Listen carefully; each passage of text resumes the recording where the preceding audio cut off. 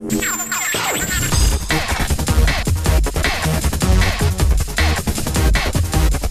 another way we live better electrically.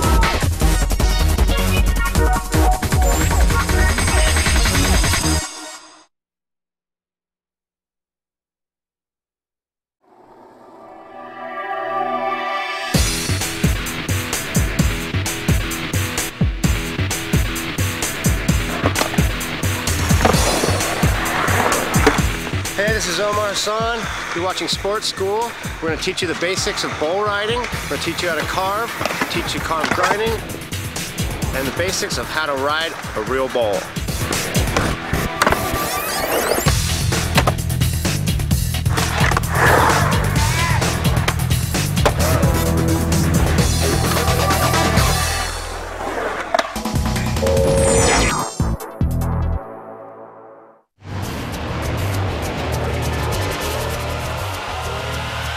They are strapped to a rocket with the explosive power of a small nuclear bomb. 4 intrepid crew members ready and willing to risk it all for the thrill of a lifetime. This is a profession where the best in their fields compete for their chance to cheat death and fly to the heavens.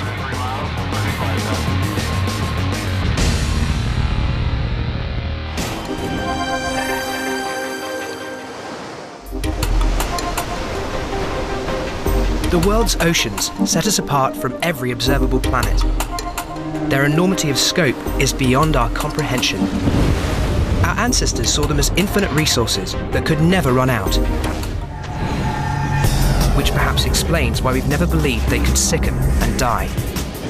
But now, as vast shipping trawlers strip mine the seas and we attempt to sweep our modern garbage beneath this vast blue carpet, we have to ask the question, are our seas dying? And if they are, what are we going to do about it? They were married in 1952, and within 2 years, Reagan had moved to the powerful new medium of television. As host of GE Theater, Reagan took an early turn as pitchman for the American dream. This is a transistor radio, too.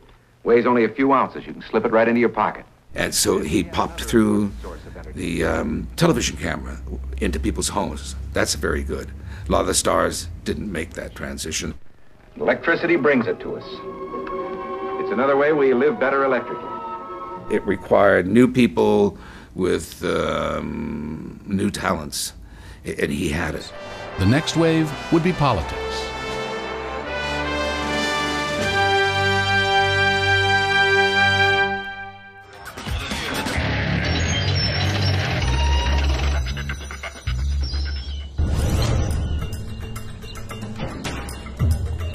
One hour east of Salt Lake City in the western United States, spectators gather at the Utah Olympic Park to watch athletes go through their paces. Though the skiers are seasoned veterans, the slope is not, and they're here to prove it worthy. For former Director of Olympic Sports, Kathy Priestner-Allinger, there's only one way to do it. We don't know if a venue works until you put an event into it or on it.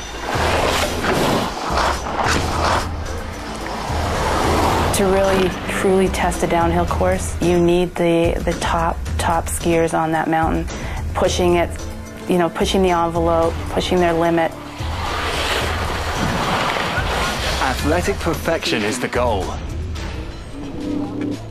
The Olympics provide the ultimate lab for attaining it.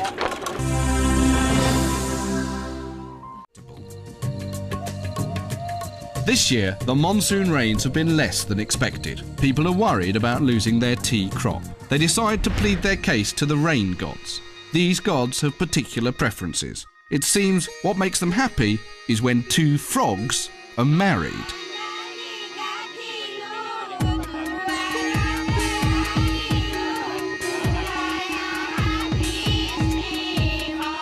In Assam, legend has it that during dry spells, joining 2 frogs in marriage brings rain. So people conduct grand ceremonies following Hindu marriage rituals. Whole villages rejoice. Guests shower the newlywed amphibians with blessings and gifts of money.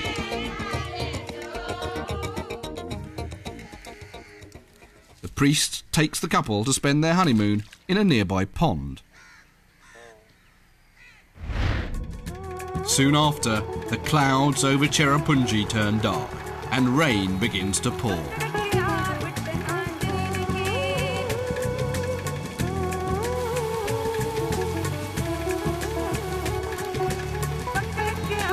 It may just be coincidence, but in Assam, the frog marriage is not taken lightly.